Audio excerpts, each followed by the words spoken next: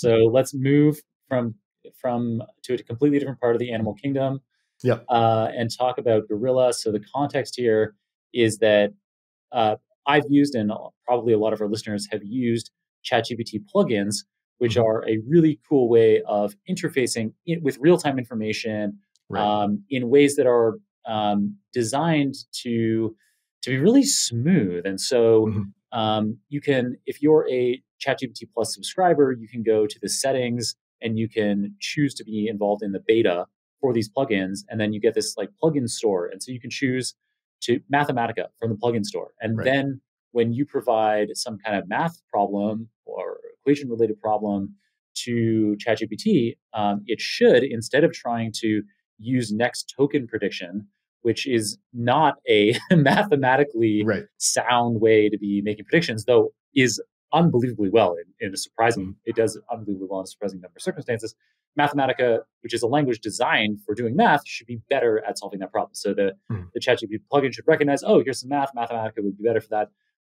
And there's lots of different kinds of applications out there, like real-time web search, or even very specific searches, like Kayak is one of the most popular plugins.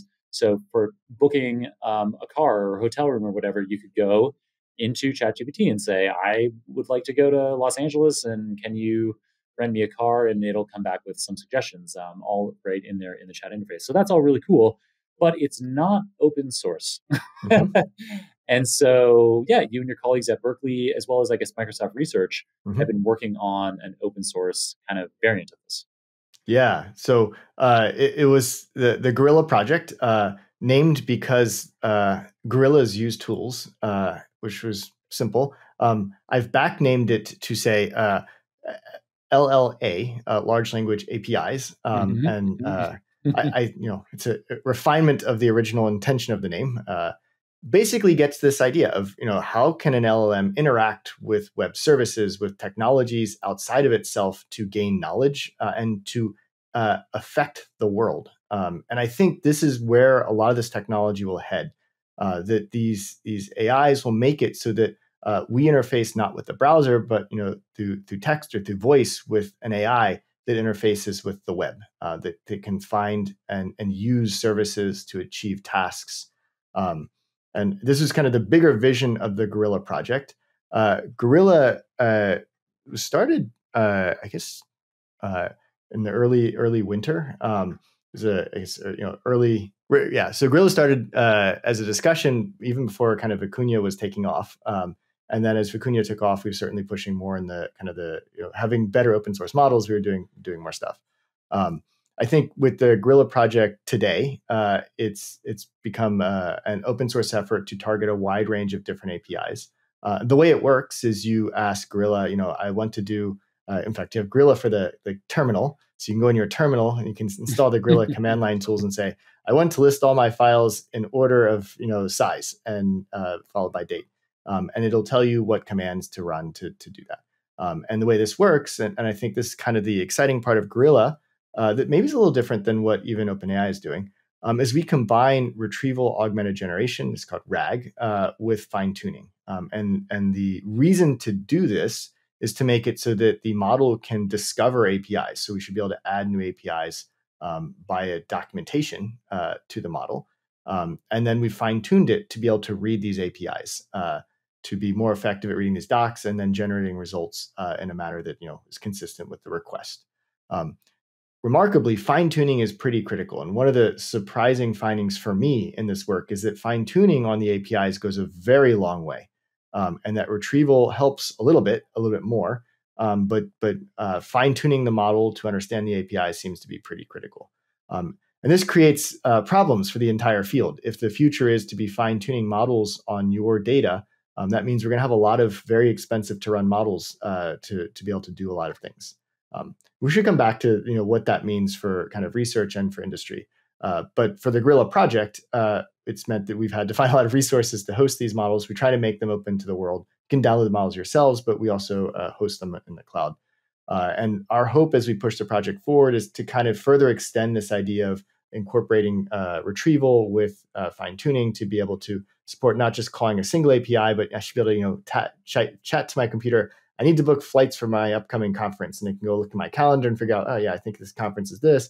can figure out when I might want to be there. There's a weekend, it's discounted, come back and say, well, the cheapest, flights for your, trip to VLDB would be the following. And so I go, yeah, I like those. Can you book those flights and find hotels for me as well? And that kind of interaction with the chatbot and then the chatbot taking action on the world is, I think, where we're all headed with a lot of this technology. Yeah, it's not that much of a stretch anymore to imagine. So let me back up a second. A year ago, I gave a TEDx talk where I went through the life of this woman named Jean Calment. She was a French woman. She's the oldest person to ever have lived, according to like documentation. And so she lived like 121 or 122 years. And so I follow her life from when she was born in the 1870s to when she died in the 1990s.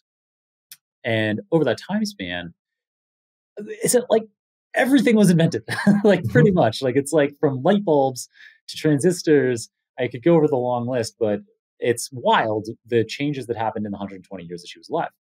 And so in my TEDx talk, I was like, well, now try to project forward from today and think about, a baby born today, given medical advances and that lifespan doubled, average lifespan in the West doubled in Jean Calment's lifetime. Maybe we're not going to be able to double, but it seems safe to say that some child born around today is going to live at least as long as her.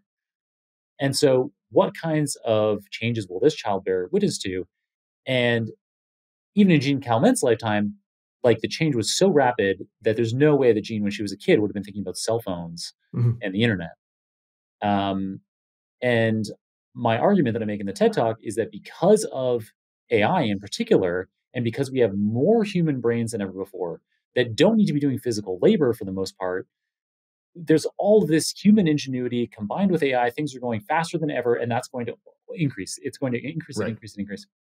And so it was recently the 1-year anniversary of me giving that talk. And so I reposted the talk and I said, when I was giving this talk, if you had asked me if we would ever in our lifetimes have something with the capabilities of GPT-4, I would have said maybe. Yeah. And now we have it. Yep. And so it isn't a big stretch of the imagination at all. And in terms of technically, like it's kind of just a matter of gluing pieces together. There's no reason today why I couldn't have all of my email inbox history, all of my historical calendar events be processed by some kind of LLM like this. And, there's some cleverness, like you're saying, like getting the API things right. But it could absolutely do that. Everything you just described of, based on my history of like the kinds of flights that I tend to pick, you're probably going to want to get there 2 days before the conference, like you usually do, because, and you mentioned 3 years ago why in an email, and it's got that right on cue. Yeah. So yeah, I can't remember where we were in the conversation, but so I think this kind of rapid progress in AI, it's taken a lot of us, even those of us doing the research, by surprise. A year ago, in fact, a year ago when I was working on my company, which maybe we'll come back to, we were seeing a lot of people using scikit-learn and doing basic machine learning, and I was kind of sad actually, because we had done all this really cool deep learning stuff and built new systems to support it. But that was kind of, a lot of scikit-learn and basic machine learning. And then, fast forward to today and everyone's like, actually, I think I want to run large language models. Deep learning is now mainstream enough that, the basic things that I would do, I should be doing with deep learning today. So we've moved fast in the technology. We've moved fast in the adoption of the technology. I've heard like people's grandparents are using LLM to cheat on their book clubs. That's awesome. But that's a big shift that, a technology that's, is kind of deep in research is now, so mainstream that it's in discussions around contract negotiations of unions. It's shaping how people cheat on their book clubs. This is a big shift in technology. And AI has, in the past, been a source of hype and a source of failure. I think we're at a point where the hype might have met reality, or reality might even be exceeding the hype that we had. And that's exciting. It's a little bit scary too, what it means for research, what it means for industry. It's harder and harder for me to know what tomorrow or what 6 months from now will look like. Yeah, for sure. So yeah, so Gorilla, another step in this, open Mhm. sourcing this capability of having, you can support an effectively unlimited number of different kinds of APIs with this, right? And Mhm. so what's the going back to kind of the nuts and bolts of this retrieval augmented generation, RAG? What would happen if Gorilla only had that? So if Gorilla didn't have the fine tuning to understand an Mhm. API and it just had RAG, what would that look Right. like? What would we be missing? Yeah, so we did some studies of this. I was keenly interested in kind of what is the best we could achieve with RAG. Using the Llama or Vicuña models, we didn't get very far, so we switched to Claude. Claude is actually remarkably good at long contexts, and we can stuff a lot of documentation in that context. Yeah, and And we did, can did, get, did you yeah, see? So just today, at the time of uh-oh. recording, Anthropic announced that they have expanded the context window on Claude from 9,000 ish tokens to 100,000 tokens.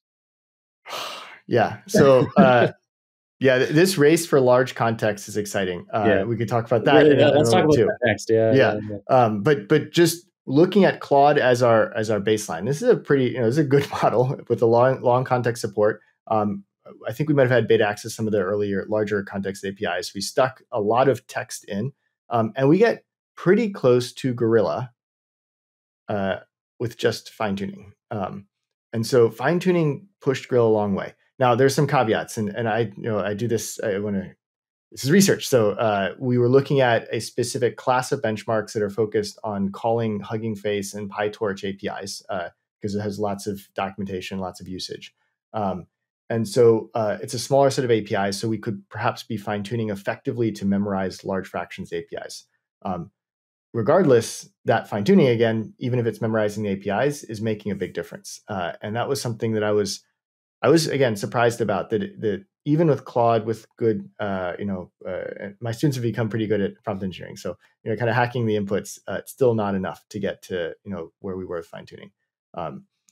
So yeah, it's an open discussion, I think, where RAG, where this retrieval augmented generation and fine tuning will come together. And I think another point for me for the whole podcast, I guess, is one of the big questions I think of 2024 or maybe the end of 2023. I can't see that far ahead. Is kind of what is this balance of how we will use RAG, how we will essentially in context learning, stuffing examples, relevant data, how we'll mix that with fine tuning. And there are a lot of reasons from the system perspective to push for something like RAG for using in context learning. But there also seems to be strong evidence that fine tuning can take models a long way.